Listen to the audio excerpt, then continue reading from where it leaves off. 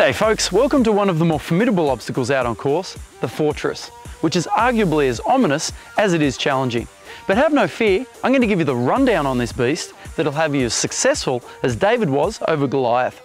The Fortress is very much a climbing obstacle, so spending some time doing some bouldering, some rock climbing or going to your local climbing gym will pay dividends towards success in this obstacle. Also developing your pull-up strength, your grip strength and your core strength will also help out a lot as well. Now, just like climbing, you've got to have a plan, you've got to have a strategy in place when tackling this obstacle. So I'm going to give you 4 steps to look at for helping with that plan. We're going to look at the start, the hook, the reach, and the final climb. First up is the start. Now, you do have a couple options to run with when you approach the Fortress. Now, you want to make sure you go to the right side because we do have a ladies and a guys side. To figure that out, just have a look at this pillar here or this one here. And if you see a red or a pink block, then that is the ladies' side. If you see no block at all on the pillar, then that is the guys' side. Now, before you get going, you want to make sure that you start on this wall because the rules state you've got to start here first before you start your climb. You can't just jump up and grab a handhold and make your way up. So, that being said, you've got a left side and a right side to work with. This is going to dictate which way you face the pillar and which hand you use to hook in and reach with. Now, we want to make sure we face the pillar because this can assist us as we climb, but more importantly, you don't want to run into it as you go up.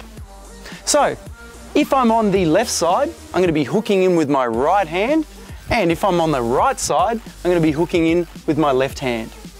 So, to get going, we start the climb by making our way up the blocks, and then because I'm on the right side, I'm going to reach up with my left hand and grab hold of that top handhold.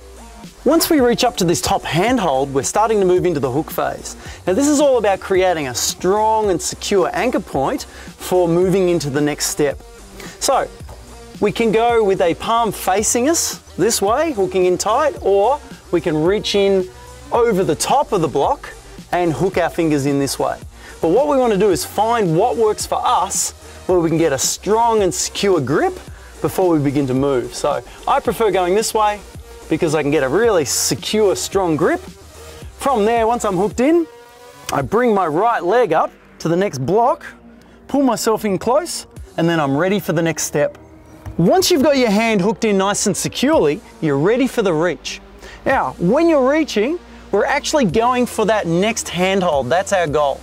So stay in nice and close, and you want to use your legs as much as possible. So push from the wall, stay in close as you reach. Now, there's 2 ways you can do this. There's another handhold here. So if we hold in here nice and tight, we can pull ourselves in, bring our other leg up, push from the wall with our legs, and reach through and grab that top handhold. The second way is a little bit trickier. So resetting that start position. From here, we're using our momentum, pushing with the leg, and we reach up and grab that next handhold in one motion. Now, aim to grab to the far right of the handhold. Leave yourself a little bit of space because that's going to make the climb that much easier. To move into the final climb, we need to move our bottom hand to meet our top hand so we can continue upwards. Now, there's a few ways you can do this, but I'm going to take you through the simplest, and we're going to use the pillar to do so. So for ladies, this is where we can step across, grab hold with our feet, and put our foot onto that block. That's where that block comes in handy. From here, we just move our hand across, and we can hold on nice and tight. We use our legs as we climb, moving our foot up, then our hands, and we just climb up like a ladder. Now, for the guys, you don't have access to that block, but we can still use that pillar. So let me just reset into that bottom position.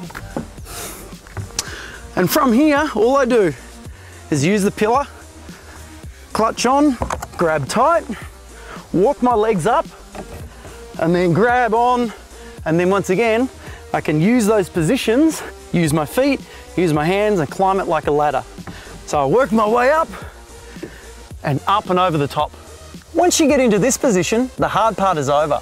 It's just a matter of continuing your climb, working your way up, onto the cargo net, and then from there, climb the cargo net, over the top, then follow the ladder down through the middle. If you stick to this game plan, you're going to be up and over this obstacle without a burpee in sight.